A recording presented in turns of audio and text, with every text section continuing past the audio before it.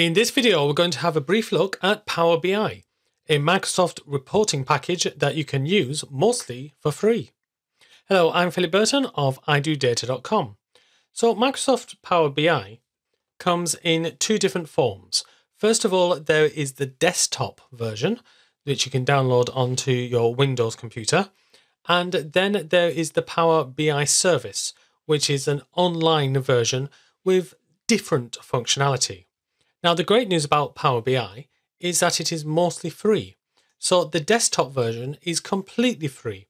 So if you want to download something just to use on your Windows computer, you can do that. The Power BI service is also free right up to the point when you want to share something with somebody else. Then you have to upgrade to either the Power BI Pro at about $10 per user per month, or Power BI Premium, which is about double that. You can also get a company-wide version as well. So to try it for free, then go to the Power BI website, powerbi.microsoft.com, and click Start Free, and then scroll down for Power BI Download for Free. So you get to this once you've installed it. This is the what do you want to do? Do you want to get data? In other words, do you want to load data? Do you want to go to a previous visualization? Or do you want to open up a previous report? So what I'm going to do is ignore all of this, just click on the X, and I'm going to get data here in the home menu. So get data, and if I click on more, you can see the huge array of data sources that you can use for free. So let's start with files. So we've got Excel and text files.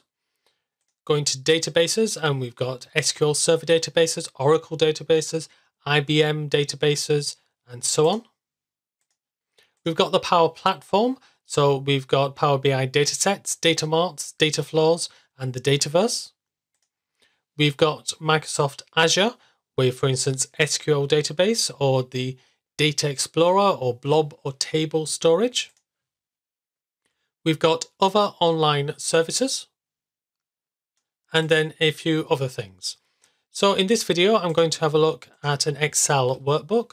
I'll just click Connect. It's asking me where my data is that I want to load, so I'll click on that.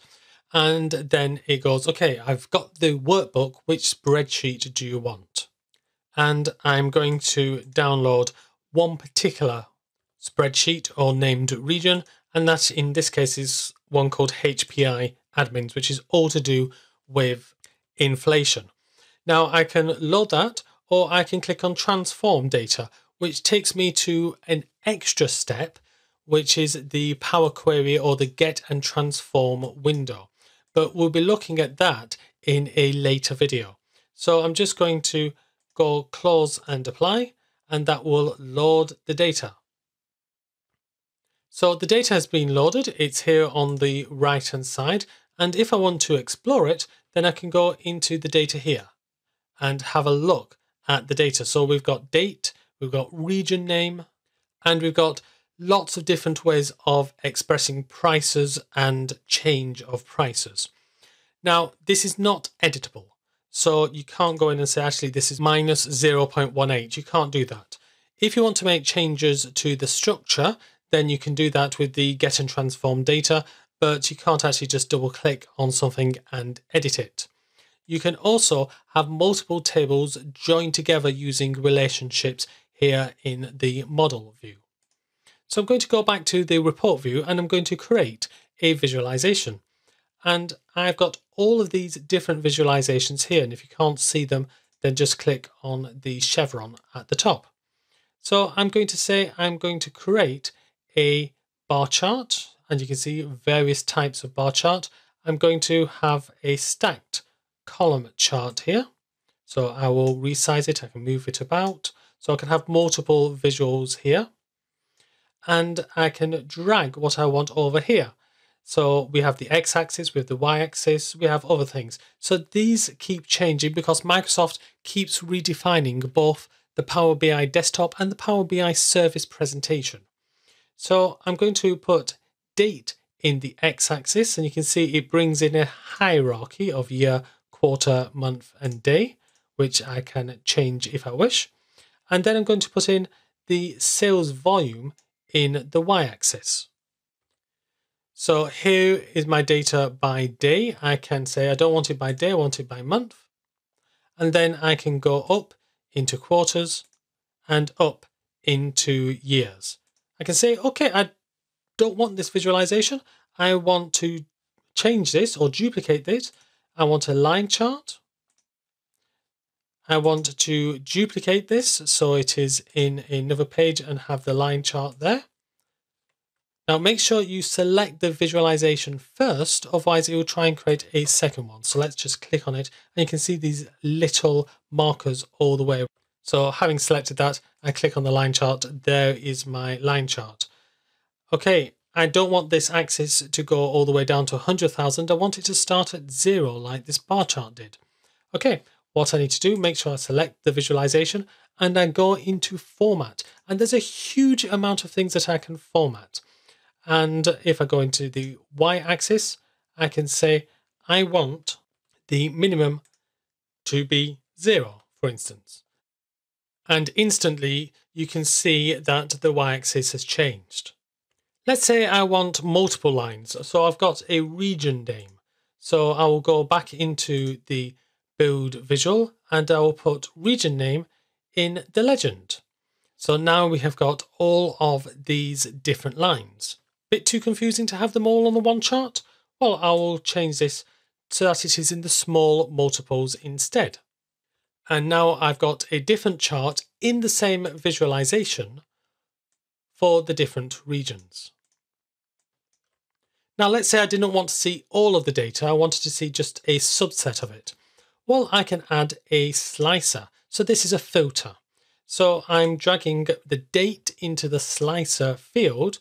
And now if I change the slicer, then we've got changes here. Now, suppose I want a second slicer. I can do that. I will use the region name. So I'm not seeing all of the region names perhaps. So I want to concentrate on Greater Manchester and I hold down the Control key, South Yorkshire and West Yorkshire. Or if I have them all in the one chart, what I could also do is just click on one of them to highlight.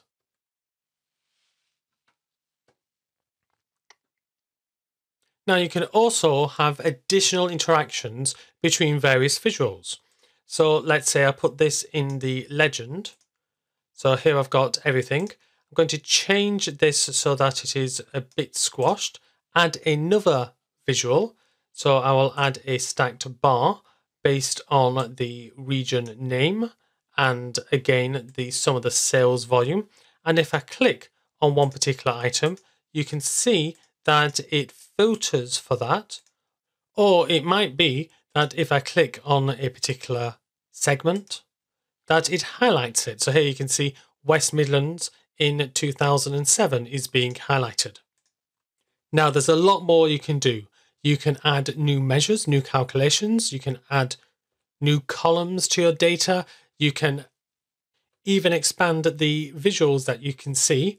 And you can also insert from Power Automate and Power Apps, as well as using lots of other different types of visuals.